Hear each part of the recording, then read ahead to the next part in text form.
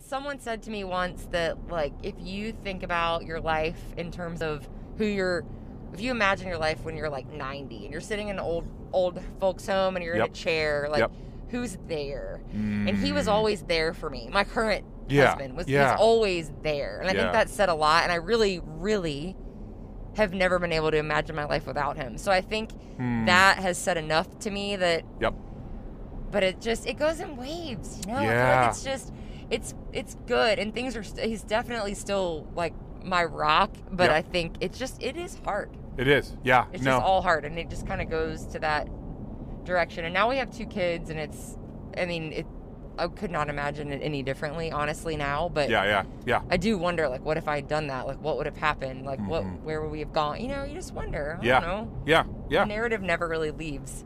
Right. But then I watch it around me, and I'm actually a lot more aware, and I feel like I'm now. You watch it.